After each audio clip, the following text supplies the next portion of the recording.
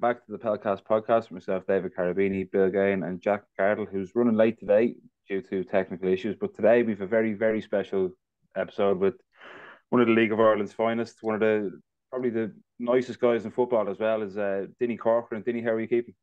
Good, thanks. Not a bother. Yourself? I'm fantastic. It's great. Now, look, we have you on here.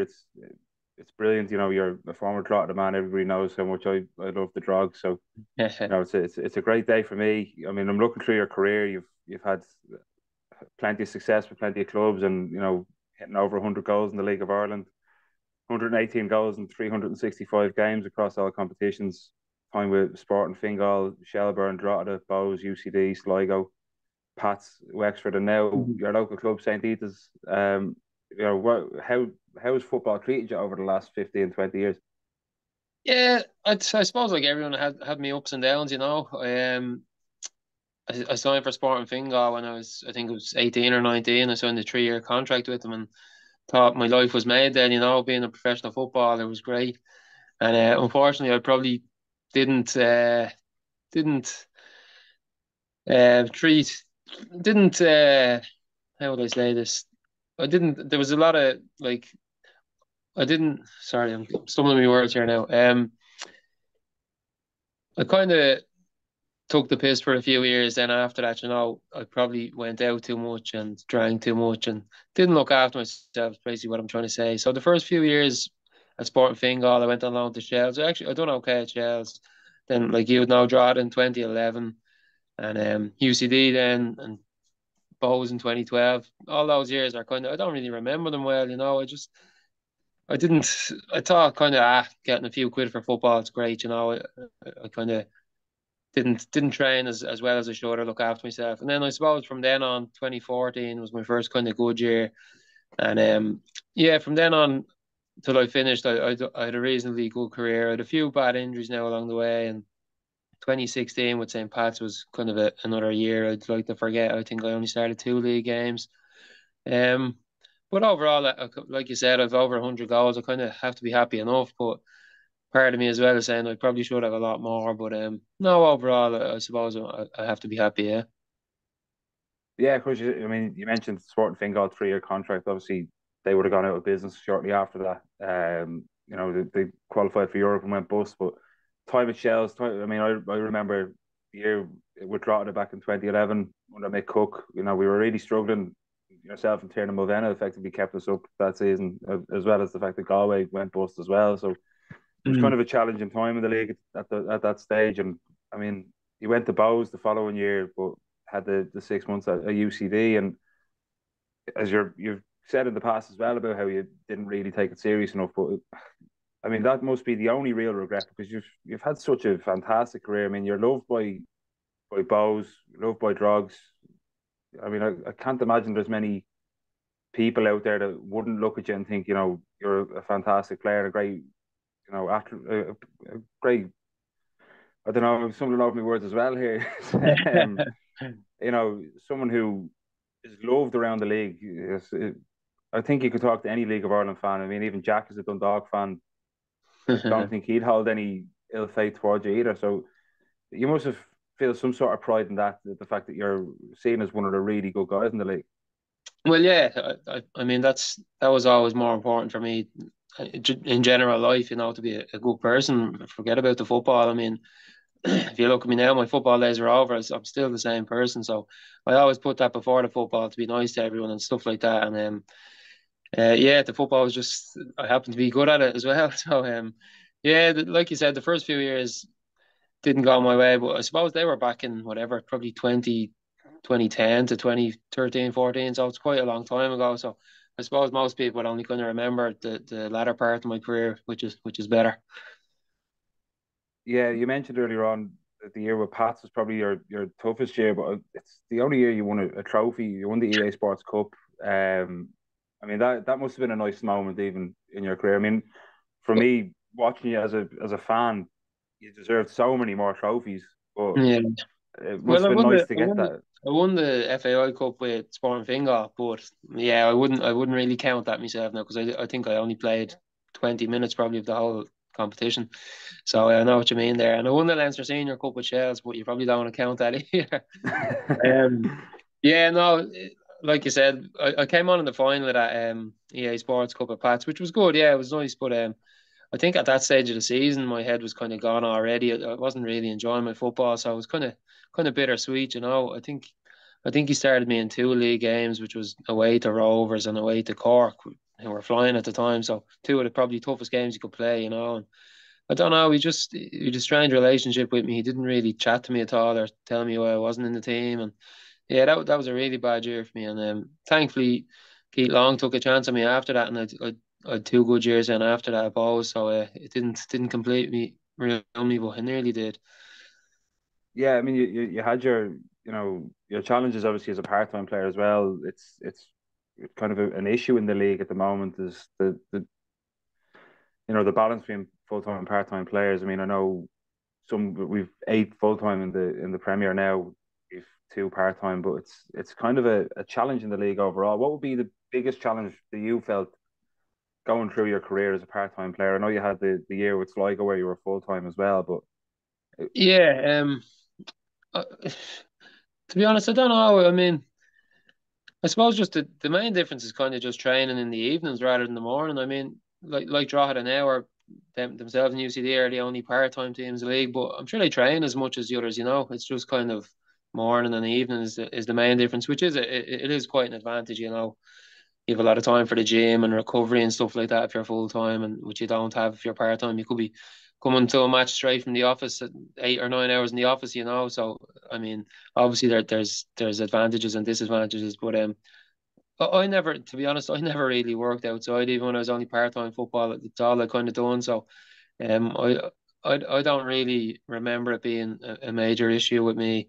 And then, like you said, I had a couple of years full time, which was great because you get up out of bed, you go train, and then you're home at 1 o'clock, and you have the rest of the evening to yourself. But no, I never really found it as a major issue to me.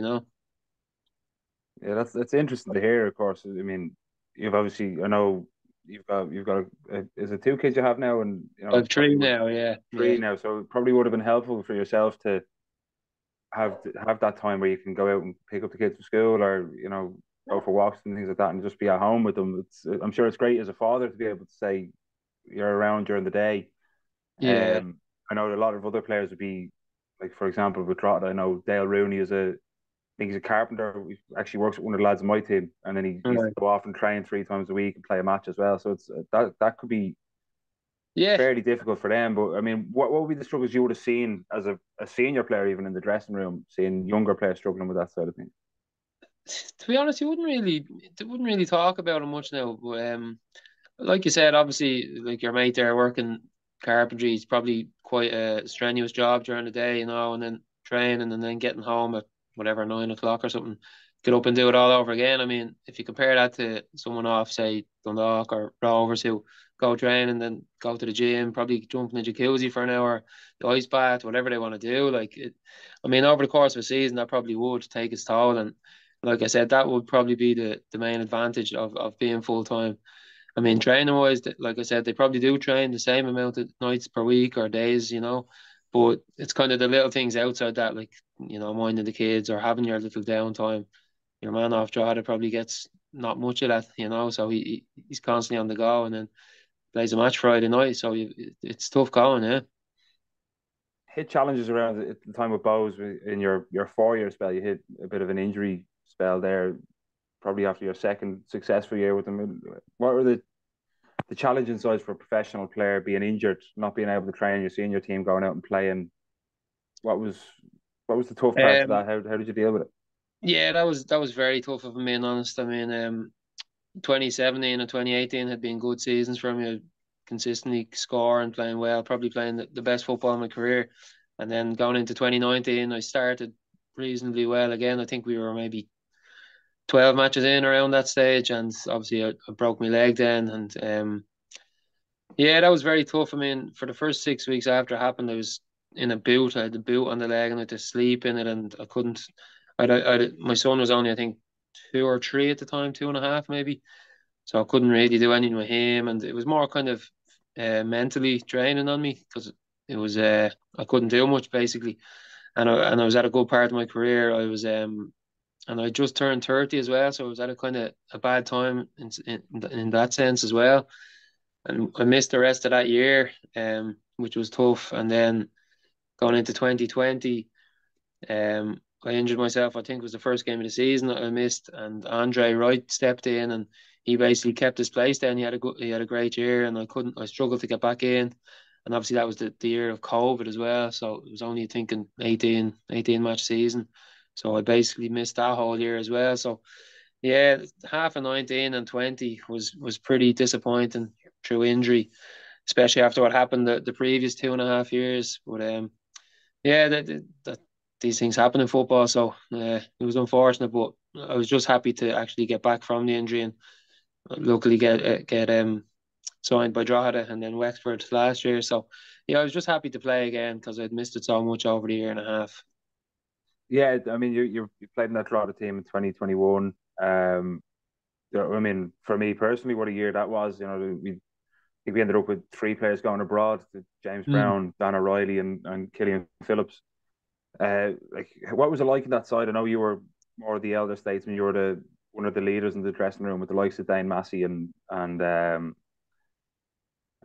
Deegan, of course. I did, yeah. Yeah. So, like, what was it like being in that dressing room? Young team, hungry. You know, Tim Clancy was struggling at the moment with Pats, but obviously had a great season that year. What was that season like for yourself in the team? Um, Yeah, we had a great dressing room, like you said. We Dane Massey and Gary Dig and Dane has won whatever five leagues or something, five cups. So we had good experience and there was good young players as well, like you said, the James Browns and Killian Phillips. I think we kind of overachieved that year. I mean, we had a good team and like again going back to the part time and full time, we were only part time and I think we were very good that year. Tim was very good that year. I think like I think he's struggling a bit now, Pats. I suppose that comes down to pressure, maybe. I don't know. But yeah, personally, it wasn't a great year again for me. I was kind of again, Chris Lyons was playing and he had a very good season as well. So I was kind of in and out with a few little niggles here and there. So it wasn't the best year personally, but yeah, we had a great dressing room and actually we had a decent squad that year as well, and it was enjoyable in that sense. Yeah, but could have went a bit better for me personally. Absolutely. Yeah, Bill, do you want to hop in there?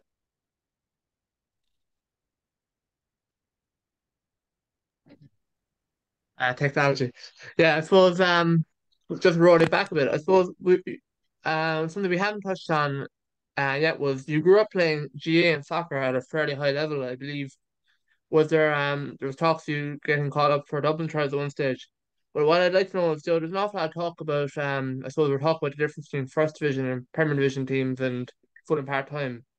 But from what you saw playing at the top football and say GA, what was the difference in conditioning levels at the top levels of both ends of the sport? Is what I'm saying. So, like, what the fitness be comparable for your GA players at the top level to where you played, and would say your average League of Ireland player? Is there a huge difference, or Um, I think the main difference there is, well, I think GA is very kind of position specific. You know, the midfielders would need to run a lot more than say the full forwards, and wing backs and wing forwards are up and down all day. So I was a full forward. I never really had to do any of that. But yeah, I think the GA is more condition based. I'd say they do a lot more condition training than the soccer. The soccer be more kind of technical and tactical. You know.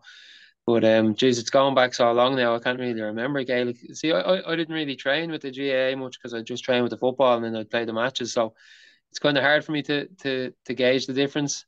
But like I said, I think mainly is the GAA is more kind of a lot of it's condition based. You can be an average player, but if you're in serious shape, you can make you a good player. You know that way. So yeah, I'd say that'd be my main difference. Yeah. yeah? And just another small point. When you came through at the start of your career, the under 21 league was around then, wasn't it?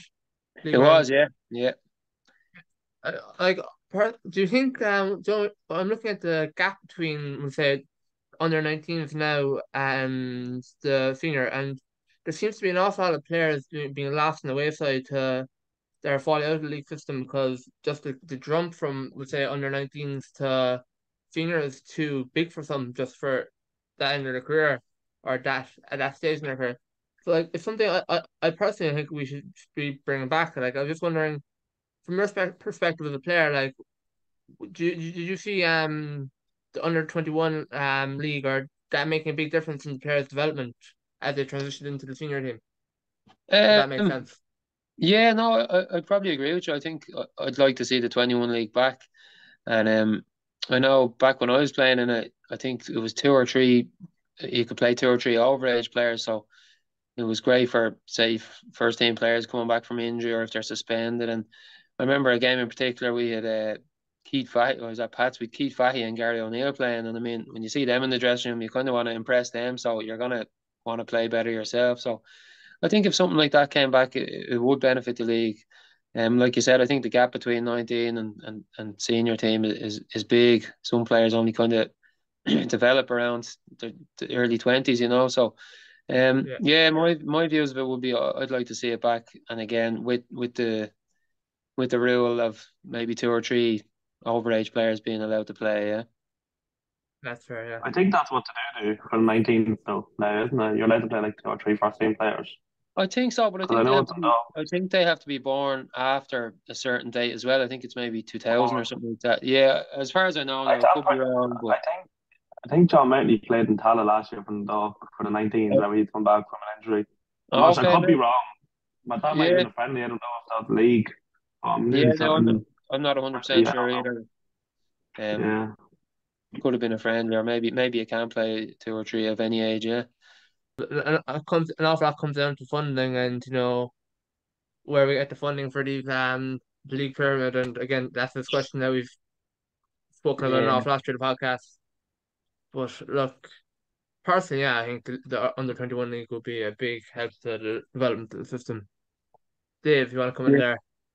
Yeah, I think from my own point of view, I think it would be fantastic. It's something that it's I think it's worked fairly well over in England. I know there's a lot of people that say there's more benefit to playing senior football than there is to playing in the 23s, but um, I I just think, as Bill said, there's so many players that get lost by the wayside in terms of they'll be playing in the 19s, they go up to the seniors and they're just not physically ready for it. No, they're technically ready, but they're just not physically enough, and they don't get enough protection from senior players or from referees and things like that. So it is something that I think could be looked into. But as you say, Bill, funding is huge, and it's something that is an issue in the league at the moment. As I'm sure everybody knows that mhm. we do need to see a lot more money in the league, but it's definitely something that could be beneficial in the long run if we could manage to get that going.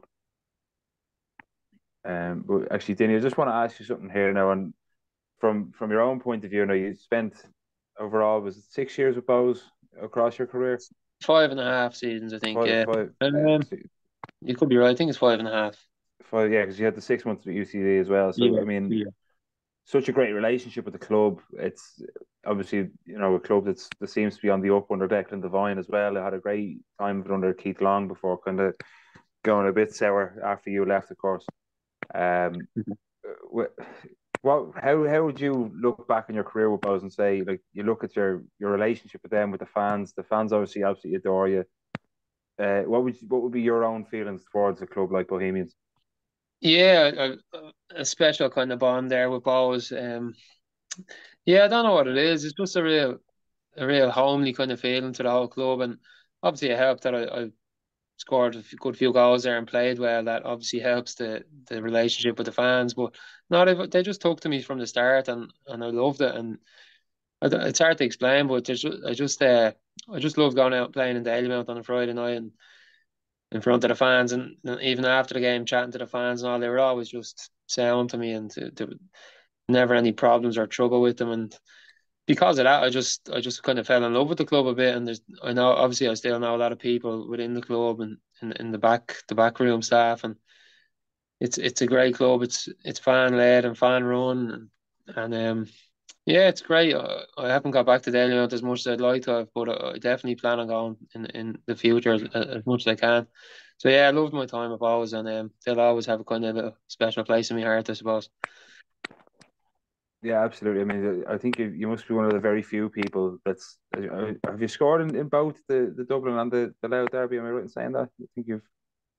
I have, yeah, I have. Yeah, you must be one of the few people that has. Like, what's that special feeling of scoring? Of course, obviously, Bows and Drogheda being the kind of not smaller clubs, but the less Mm. followed clubs in the two derbies. Like, what's that feeling of getting a win in those games for yourself as a player? You know, obviously the league is known for not many players staying put and things like that, but there's obviously the fans and the go absolutely bonkers for a derby. Obviously, Yeah. we had the Loud Derby on Thursday. We're not going to talk about it, Jack, but it's Yeah, sure. Like, do you want it? Because but like it's I'm pretty sure it what went one way. You'd be bringing it up. yeah, it's what's it like as a player playing in those games? As someone who's not necessarily a fan of the club, but you see the players, the atmosphere, the fans going bonkers, and Mm. what's it like being the man to score the goal in those games? Yeah, it's a special feeling. They're the feelings I kind of miss now when you go into retirement, just looking back on them. And yeah, the derbies, the whole week leading up to the derbies were great. I mean, there was that extra bit of bite and training, and obviously social media, you see it all over that, the fans dying for it and all. And yeah, I was just so lucky to be a part of them. And then I think I've scored three winners against Rovers, and I mean, geez, I just remember going home. Your Twitter and your Instagram is absolutely hopping, um. And we actually won those games as well. So to score and win those games, I mean, you just see the fans reacting all over social media, and you become a hero to them almost. It's crazy, and yeah, like I said, it's a special feeling, and they're the ones I miss most. Yeah. Yeah, I remember the penalty you scored at Tala. Was it a 1-0 win that you ended up getting? I think was Um, it I did in Tala. It was a rebound for a penalty. I actually missed the penalty. I got the it, rebound. it I went think in. That's all that matters. yeah, exactly. Yeah, I think that was 1-0. I think they might have got someone sent off. Did they? I'm getting confused now with the two of them, but yeah, I think they were all only by one goal. We beat them 1-0 in Dalymount to score the penalty, and then 2-1 in Tala as well. I got the winner there. So yeah, cracking games. It was just great. I remember running over to the fans after you score, and the scenes were just class. Yeah, and then I think the Louth derby was. Did you score in the 2-1 win when Philly Hand scored the free kick? Or I was that? think I was going to say that. I'm nearly starting to remember. I think I remember. I think you did. In Oriel Park, wasn't it? Yeah, Yeah, I remember the free kick. I can't remember if I got the other goal. Jeez. I thought it was either you or Tiernan Mulvena got it, and then I know you scored in the home the 2-all cup draw then later on the season Yeah, as well. But it's that's the one I was thinking of. Yeah. I'm yeah, looking. like Yeah, you that's did. You did score the first goal. Yeah. Jeez, your yeah. memory's better than mine. I'm brutal. I can't I'm even after remember looking it that up now. back I had to double check. I was young. Jeez, then. no. But yeah, I mean it's derbies like that. I mean they're what make the league so special, I suppose, from a fan's point of view. But I mean, as a Yeah. player, you walk out in the atmosphere. I know obviously the crowds are a bit bigger now in the last year or two, but it's something that you just can't really put your finger on how special it is. Like I know we got our two wins against Dundalk last season, and it was the best nights you'd have as a fan kind of thing. But Yeah. it's we can only thank the players for giving us those nights, and then at the same time, I'm sure it's reciprocated the other way with the atmosphere and the players feel towards the fans on the nights as well. Like it's what's the dressing room like after you get those wins? I'm sure it could be absolutely mental. It's unbelievable. Yeah, it's a nice feeling of relief, kind of, because the tension the whole week, and it's the fixtures you look out for as soon as they come out, and it's the same for the fans, and yeah, just to get a win is great. They're always kind of not the prettiest games, they're quite tense, and they never tend to be great football played in them. But yeah, just once you hear the final whistle and you've won, it's just a relief. And then obviously, yeah, the dressing room does be chaos after. Yeah. Yeah, that's fantastic. And then I know obviously you've retired from League of Ireland. You had a fairly successful spell with Wexford where you got your 100th goal Mm. in the league. You've now returned to local football. You're playing with St. Etha's in the AUL Premier Division. And Yeah, how's that going for you at the moment? How's yeah, it's good. Yeah. part time football, not Part supposed part to what you time. call it. Yeah.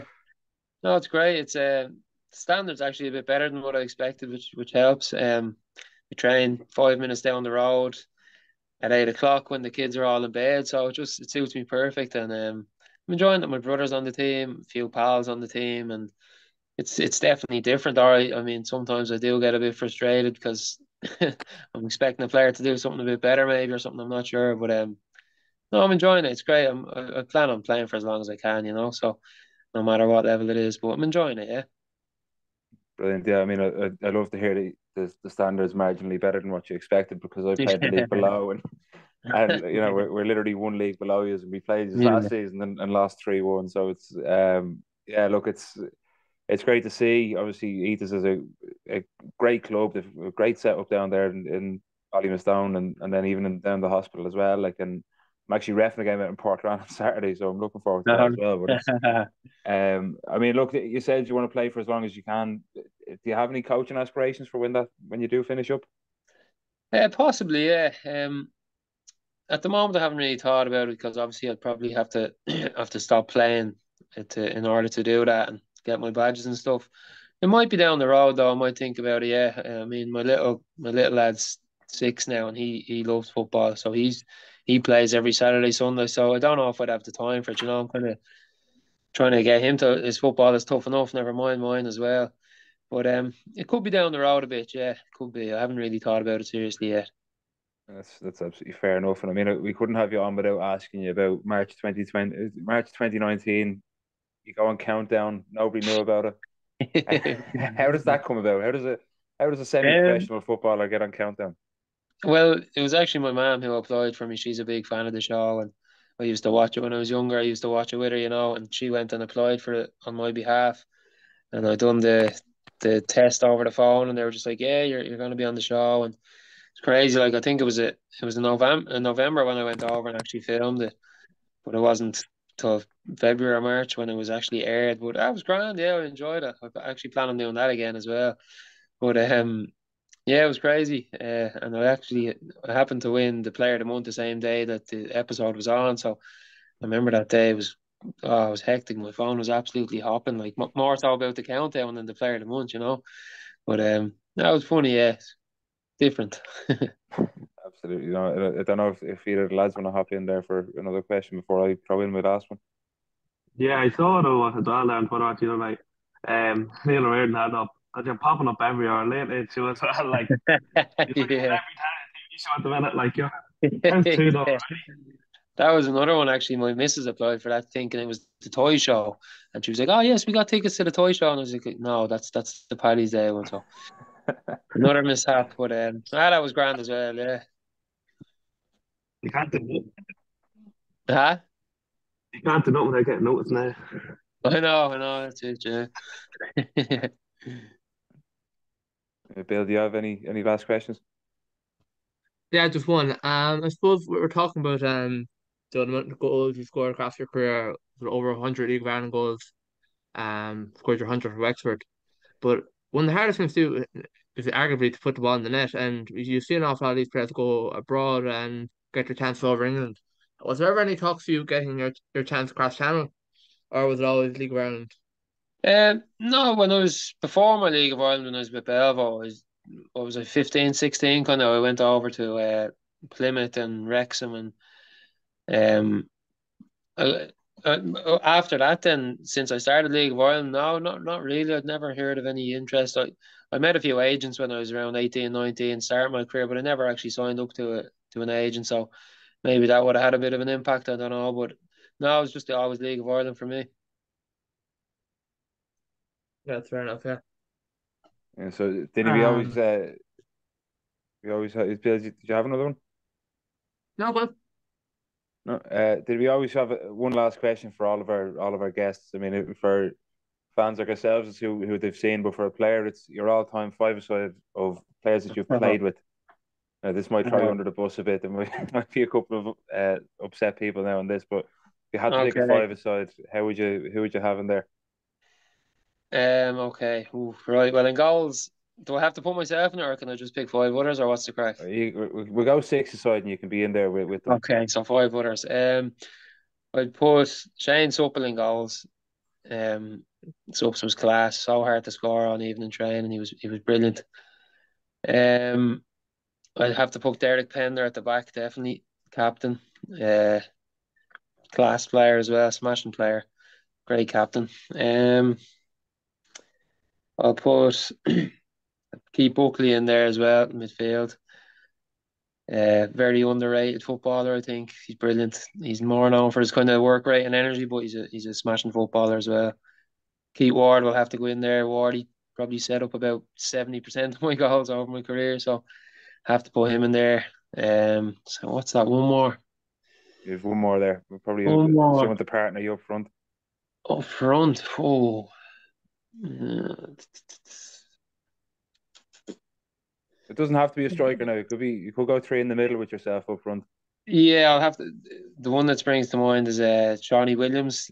That was back at Sporting Fingal now. He's gone on. He actually played for Drogheda as well. I'm sure you know him. Yeah, He went on to play for Millwall, MK Dons, and over in England. He was probably the best player I actually played with ever. So kind of have to throw him in there. So I'll play a 1-3-1.